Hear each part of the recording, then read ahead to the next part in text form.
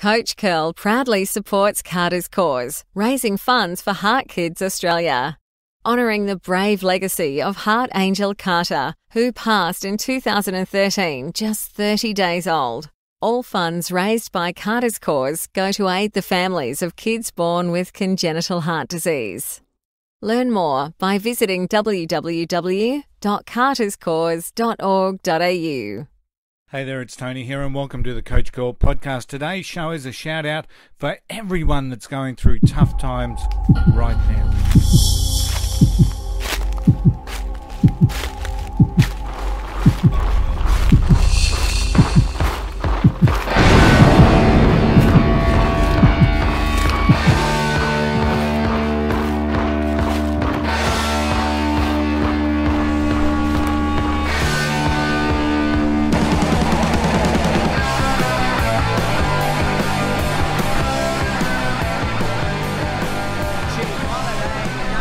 Hey there, it's Tony here and welcome to the Coach Call podcast and thanks for listening in. Hey, today's show goes out to everyone going through tough times, struggling to get ahead, battling to be the best you. You may feel like you're banging your head against the proverbial door, wall, or block of concrete. You're in that state where shit happens.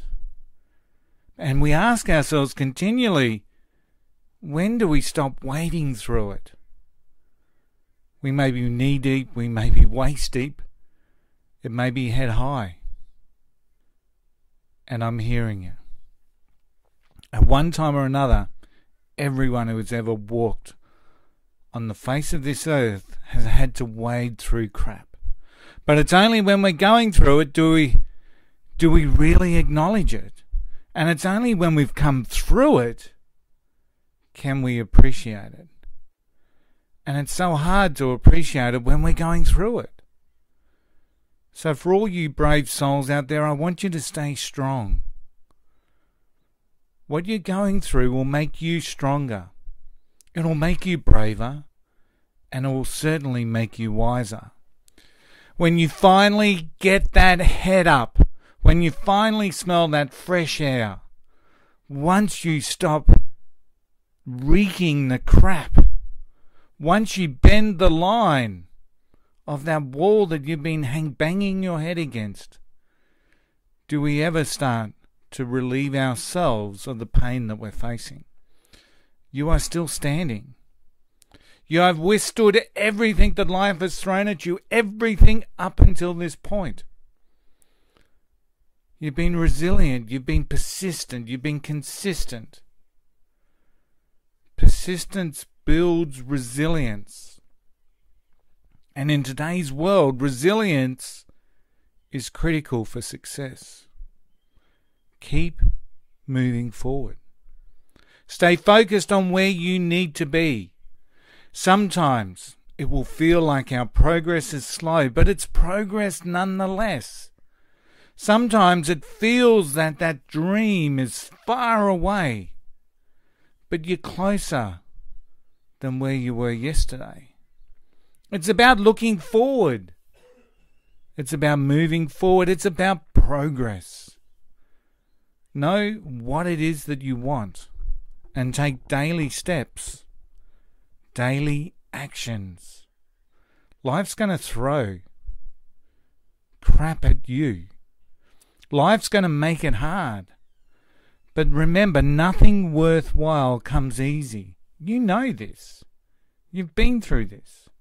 You've done it before. And I can hear what you're saying. I know this is true, Tony, but can't I just get one break? And you will. And when it comes, you need to be ready. Preparing, becoming resilient, persistence helps you prepare. So what you're going through right now, a shout out to all you brave souls that are battling ahead, that are progressing towards their dream. For what you're doing now is preparing you for what lies ahead. Stronger, braver, wiser. You are standing strong. You are progressing. you are preparing for your greatest self. Join the group of people impacted by seriously simple stuff to get you unstuck. The first book by Tony Coach Curl. Available at Amazon, Tony's Simple Stuff provides the tool for people to master your life and aspirations. 20% of every book sold supports Carter's cause. Back to Coach Curl. I want to share with you a concept called social resilience. And social resilience is where our true power in communities and countries really lie. I'm going to share some words from Psychology Today. Social resilience recognizes that as a social species, we work, think, and excel as groups or teams, as well as individuals.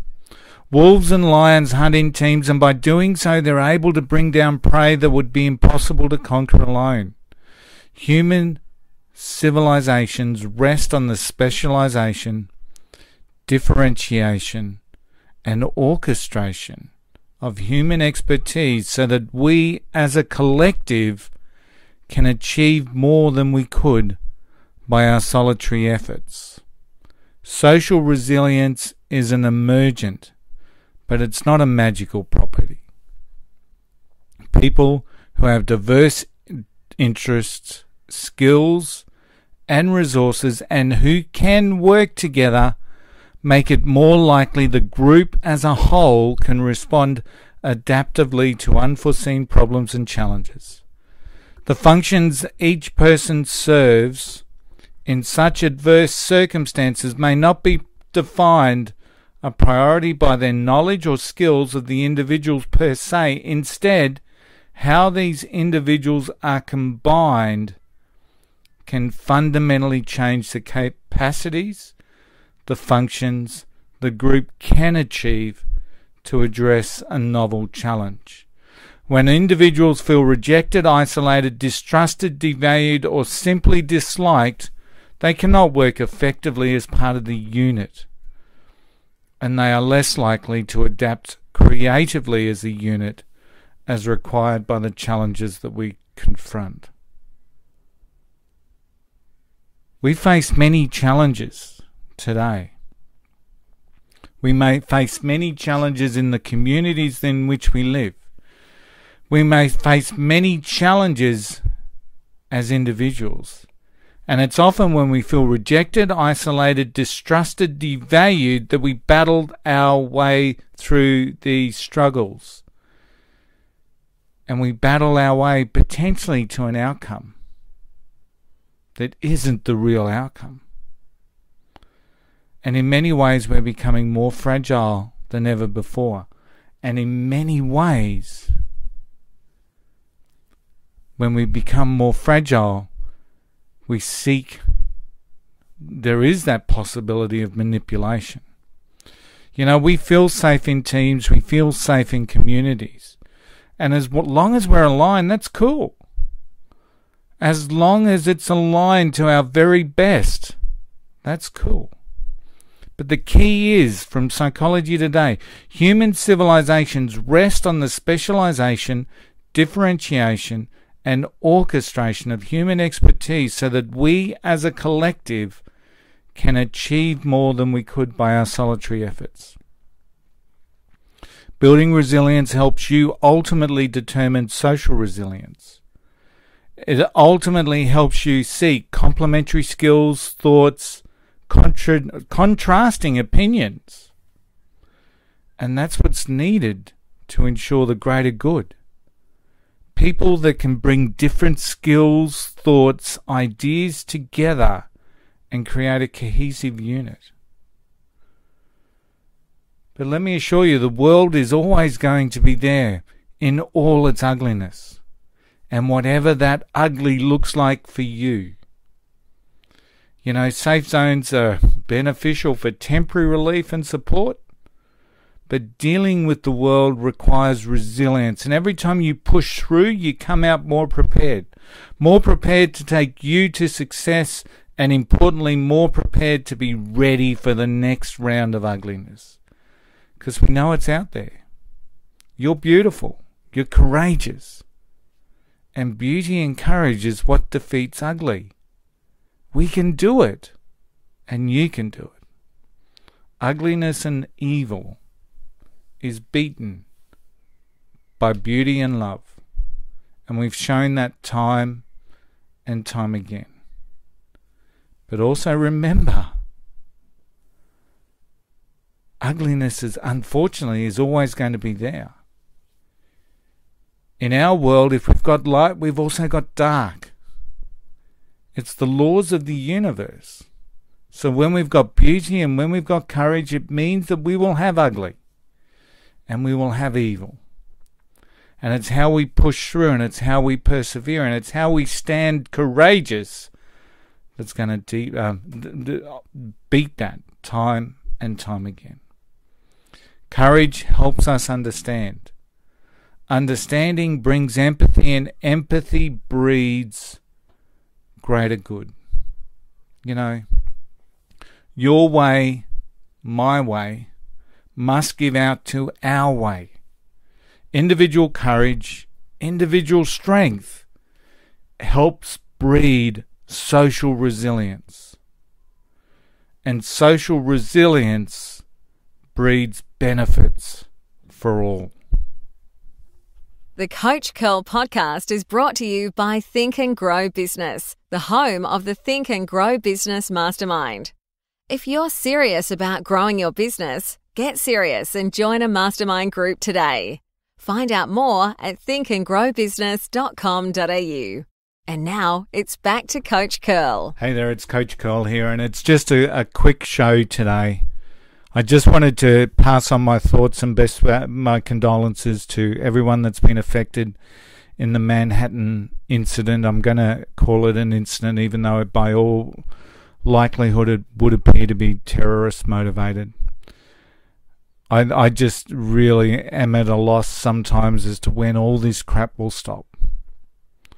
But every time that an incident like this threatens to divide us, threatens to stop us enjoying the lives that we love, is the more reason why we need to live the lives that we love. All my heart goes out to New York. I love New York. And for everyone that I know and that's listening from New York, and all my friends and family that's in New York, my best wishes, my thoughts, my condolences, and we'll get through this. We'll get through this with courage. We'll get through this with bravery. We'll get through this with understanding. We'll get through this with beauty, and we'll get through it with love. Thanks for tuning in today. A big shout out to everyone who makes this podcast possible. Until next time, just don't forget the golden rule, and it's even more relevant today than ever. Just don't be an arsehole. Until next week, I'll see you then.